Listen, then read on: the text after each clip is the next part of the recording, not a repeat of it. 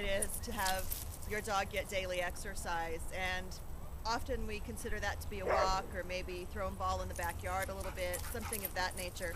But really it's important that dogs have an opportunity to go outside, be off leash, and just be able to explode and be exuberant and let all of that extra energy go, all of that pent up energy.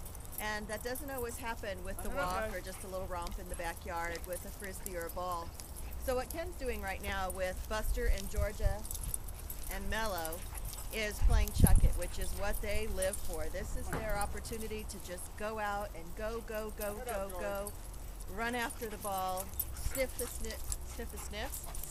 smells, use their nose, and just have a hoot. So I'm going to step out of frame just a little bit so that you can watch how George and Buster and Mellow interact with Ken with the ball.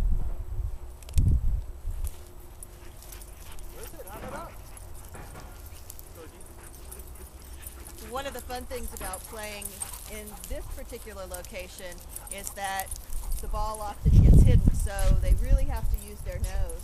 And one of the things that's fun that we do is we put different scents on the tennis balls that we use. And so it really forces them, not forces them, it encourages them to use their nose and have a little bit more fun. So it's not just looking for where the ball went, but if they do lose where it is, then it's a matter of being able to use their nose and find it.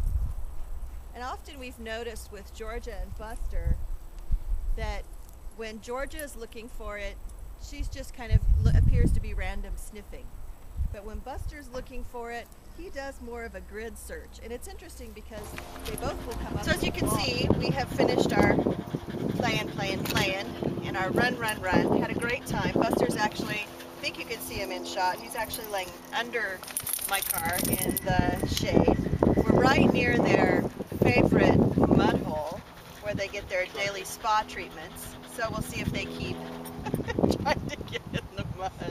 You probably will notice that Mellow and Georgia are just a little bit more brown all of a sudden. They've had their spa treatment. One of the things that we always encourage people to make sure of, particularly if you live in an area like Colfax and you take your dogs to a more wooded area where there may be game trails and things, to make sure that when you're done playing, even if you use a flea and tick medication, a topical medication on your dogs, to make sure that you really brush them out well after you get back or even before you get in the car to go home.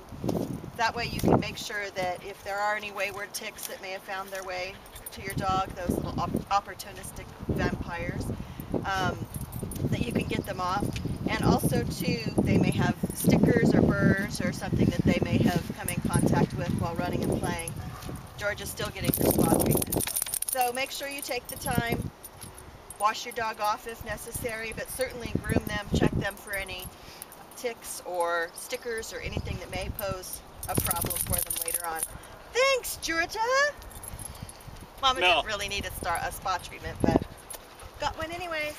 So, have fun going out playing with your dogs.